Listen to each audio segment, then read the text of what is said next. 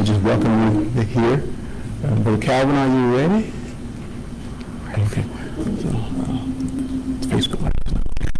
Yeah. So we bless God for His goodness today, and we thank Him for everything that He's done. Good morning, everyone, and it was good to see everyone this morning. And we don't have our Facebook family online yet. Oh, we good? We're good. Okay. Well, we want to welcome our Facebook family, those that continue to join. I'm pretty sure my mom is joining, and our other family and friends that watch from week to week. And we couldn't do this without you and your prayers. And we thank all the members and the visitors that are here. So once you come one time, you are part of the family. So if you're here for the first time in service or online, you are now a part of the family, and there's nothing you can do about it.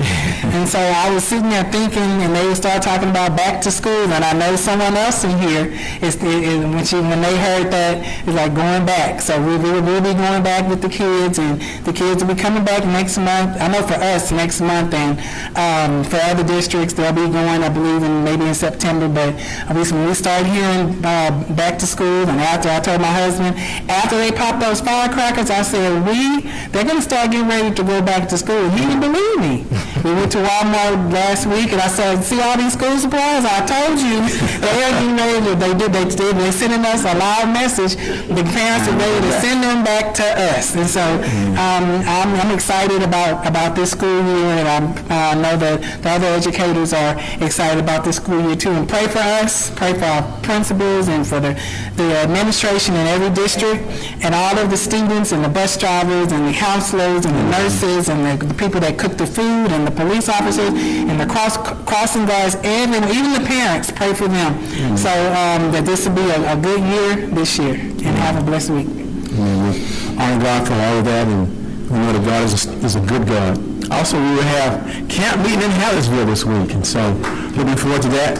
So we will not have Bible study Wednesday night, so we'll start up the following Wednesday, and so we will not have Bible study on Zoom on this Wednesday. Hope that we can join the camp meeting in Hallettsville. First Lady and I will be there later in the week. Of course, I'm still working, of course, and so, but I will be there this weekend. Looking forward to what God is going to do in camp meeting this year. Make sure you register. Make sure you can give online. If you can't be there, it will be on YouTube. So look for the camp meeting to be on YouTube. TSA-COG on the YouTube channel. So if you can't make it to the service in person, just look for the TSA-COG on YouTube, and that way you can watch it online. I'm sure it will also be on the Facebook page as well, on the Texas State Association Facebook page. So looking forward to camp meeting this year. Continue to pray for the meeting, the success of the meeting. Also, remember all the saints who are traveling for camp meetings around the country. This weekend there's camps in Louisiana and South Carolina, and I'm sure the saints will be traveling home today. There's always good memories for me growing up in the church, going to campgrounds, and so remember all the saints who will be traveling back as well. And God will bless them all in Jesus' name. So, if all hearts are clear, it's time to praise Him. We'll come on a new song, and afterwards the word.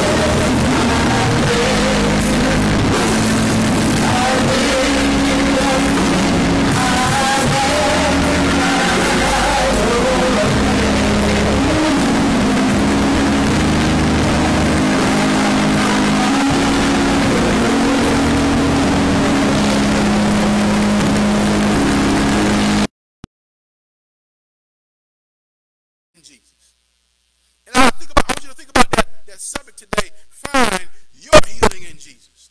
Because I want you to know that sometimes what I need is not what you need. And sometimes you need something that I don't need. But I want you to find your healing in Jesus Christ. And in this text we see this blind man, he ended up finding his healing in Jesus Christ. And so many times we describe healing as just being healed from being sick. Cold or flu or, and then it gets worse, arthritis or cancer or some other dreaded disease. But I want you to know whatever healing you need, you can find it in Jesus Christ. Your physical healing, your emotional healing. In our society today, there's so much need for emotional healing, amen? Because people have suffered trauma, amen? And some of us have hidden our trauma so deep in our lives it becomes a spiritual healing that we need. Help me, Holy Ghost. We also need a social healing because our society is seen to be going backwards today. And we need the healing hands of Jesus to move in our midst. To know that Jesus is in the healing business. We read that scripture so often that Jesus, he was wounded for our transgressions and bruised for our iniquities. I want you today to believe that Jesus, you can find your healing in Jesus Christ. So there are several things in this text today that I want to reflect on that we consider you can find your healing in Jesus Christ. Look at Mark chapter 8 today, beginning at verse 22. The first thing I want to say is find friends who have faith. Okay?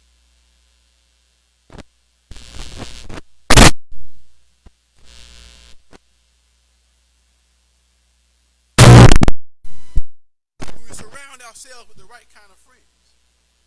In this text we see this blind man, and I never really paid attention to this before, but the text says, then he came to Bethsaida, and they brought a blind man to him and begged him to touch him. I want you to see in the text today that there are times in our lives when we may not believe. Help me, Holy Ghost. We may have gone through so many burdens and so many trials that we can't even see what our future could be. But we need some friends who have faith. Amen? And this text said to me, there are times in our lives we need to have some friends who will say, you know what? You need to get up from where you are and let's go and take your burdens to the Lord. Because he's the one who can help you when you're not even willing to help yourself. Amen? And the right friends will get you in the right place so you can have the things that you really need in life. So today I want us to find friends who have faith. And the text says, then they came to Bethsaida and they brought a blind man to him and begged him to touch him. You see that word him in the text? See, whenever you see something repeated, you need to pay attention to it. Amen? See, I want you to realize that your healing is in Jesus Christ today. It doesn't name the blind man, but you can put your name in there today. Amen? Whatever healing you need to take your burdens to the Lord. They took this blind man to Jesus, and they begged him to heal him. Amen? So I want you to be able to know today that it's all right to have some good friends. And I want to say to somebody listening today that the best place to find good friends is in the house of God. Amen, somebody. So many people are looking all over for friends and somebody people want to belong to a fellowship, amen? And they find their friends in some low places. And they may find themselves ending up in the wrong places. But I want you to find friends who will not be ashamed to take you to Jesus Christ. And as a believers in Christ, we don't have to hide what Jesus can do.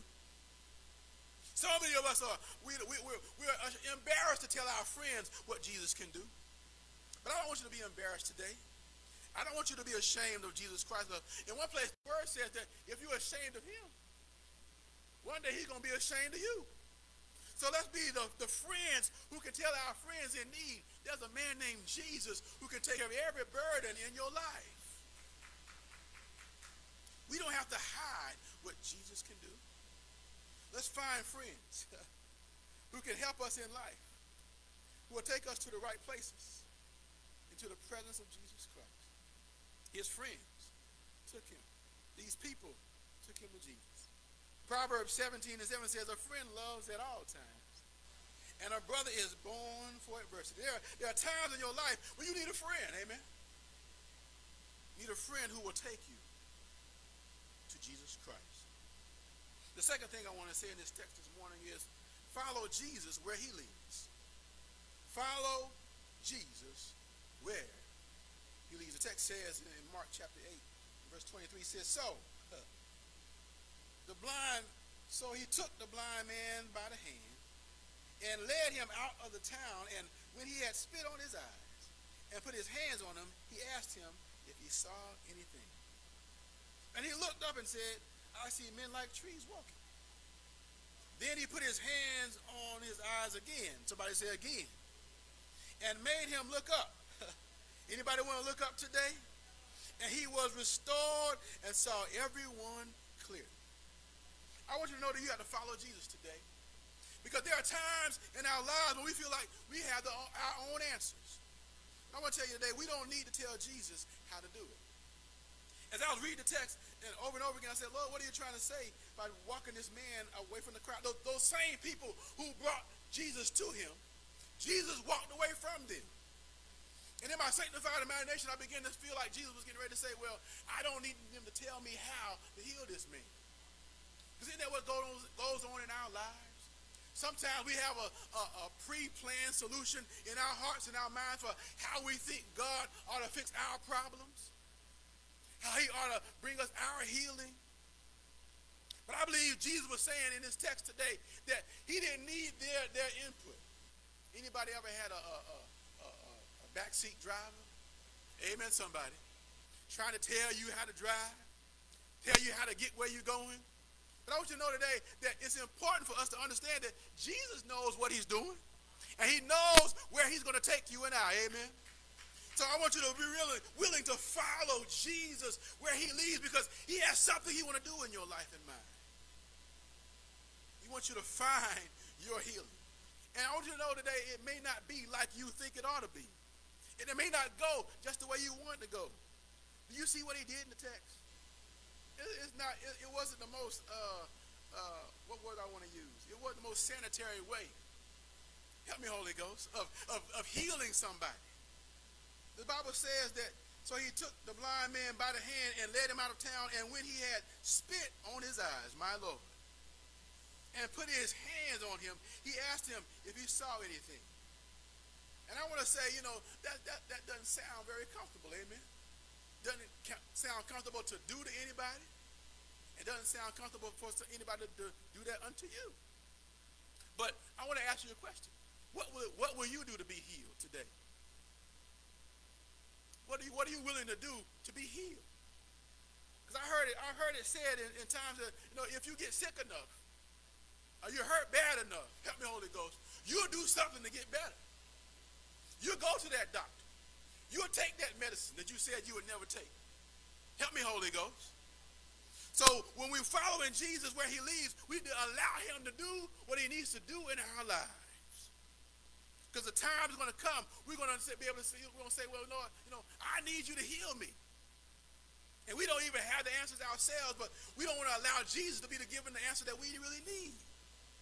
So we need to follow Jesus where he leads and allow him to do what he wants to do. So he spat on his eyes, touched him, and he asked him a question. He asked him, can you see? Did you see anything? And he looked up and said, I see men like trees walking. And see, to me, that lends to the fact that sometimes we're in a place so long, it takes more than one touch. It takes more than one church service. It takes more than one prayer for us to receive the things that we need in life. And some people think that, well, if he didn't answer me the first time, then that's all, maybe I can't get it. But you see that Jesus, he touched him again. And I want you to know today, Jesus will touch you again. Whatever's going on in your life, whatever you feel can't be fixed, Jesus has the healing for you. You just got to trust him again, amen? So many times we throw in the towel on Jesus and say, well, maybe he's not going to fix it for me. But I want you to trust God asks you to do, be willing to follow him. To follow Jesus all the way. The old saints are saying, all the way from earth to glory. He's a mighty good leader. All the way. Luke 9 and 23 lets us know how we got to follow him. Then he said to them all, if anyone desires to come after me, let him deny himself, take up his cross daily, and follow me. Whoever desires to save his life will lose it. But whosoever loses his life for my sake will save it. For what profit is it to a man if he gains the whole world and himself is destroyed or lost? So we don't want to get lost trying to figure it out ourselves or make our own way, but let's follow Jesus where he leads. He knows what he's doing, amen? And even in this case, when he spat on his eyes and touched them, and he had to touch them again, he knew what he was doing. He pulled them away from the crowd. And I want you to know that Jesus is still pulling people away from the crowd. He's still taking us out of the world of sin into the world of righteousness. So let's follow Jesus where he leads. The third thing and the last thing I want to say this morning is finalize your healing with obedience. Finalize your healing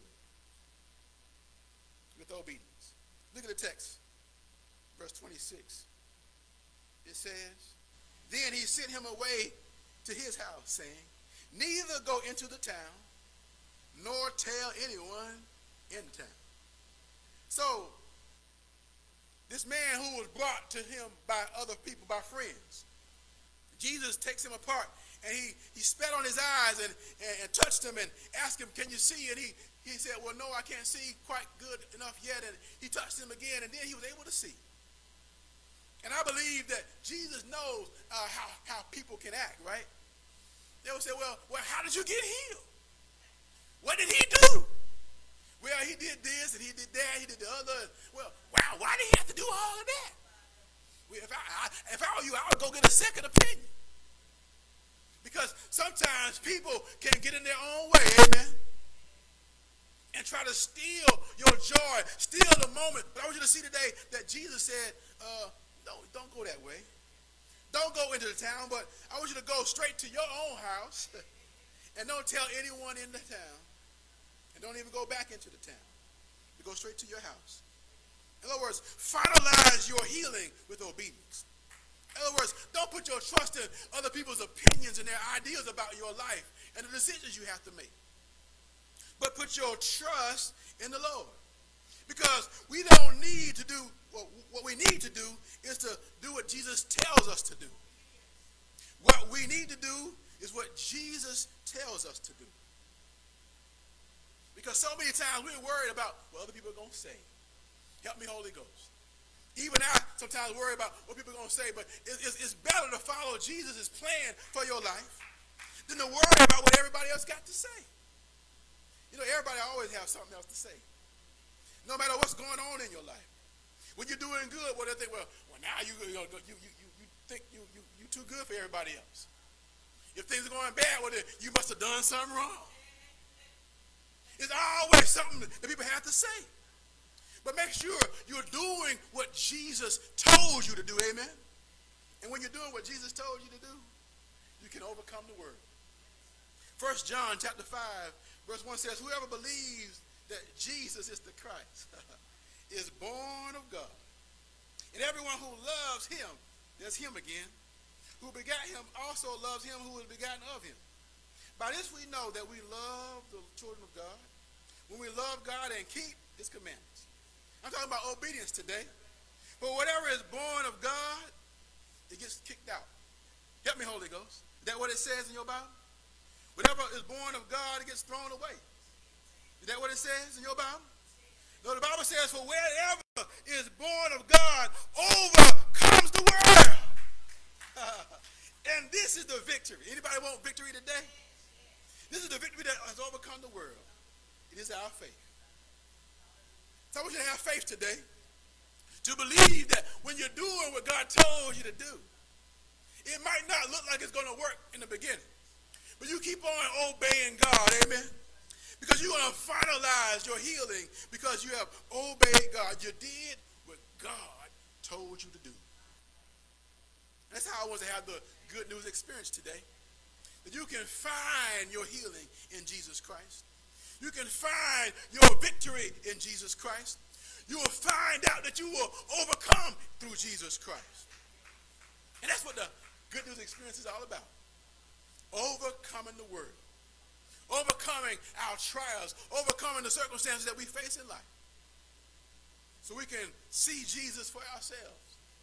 Because one day we want to stand before him and hear him say, well done, thou good and faithful servant. You have been faithful over a few things. Now I'm going to make you rule over many things. Enter into the joy of thy Lord. I pray you've been blessed today as we stand together. The good news experience. Find your healing in Jesus. Today, if you don't know Jesus Christ as your Lord and Savior, you can know him. As simple as the ABC. The A, admit that you sinned against God. To believe that he died and rose again, that your sins and my sins could be forgiven. And see, confess him as your Lord and Savior. Why don't you pray that simple prayer with me right now? Father, in the name of Jesus, we thank you today. I thank you for your word and a reminder that I need to accept you as my Savior and Lord. Lord, I admit that I've sinned against you, Lord. And I ask you to forgive me, Lord. I believe that you died and rose again, that my sins might be forgiven. And now, Lord, I confess you. I accept you as my Savior and Lord, and I confess you right now as my Lord and Savior. Lord, I thank you for saving me, Lord. Now, Lord, fill me with your Spirit. Sanctify me and lead me in your way, Lord. And I'll forever give you honor and praise in Jesus' name. You'll say, well, Pastor, I'm already saved, but, you know, I've been going through trials in this life. I need healing. But today I want you to know you can find your healing in Jesus Christ.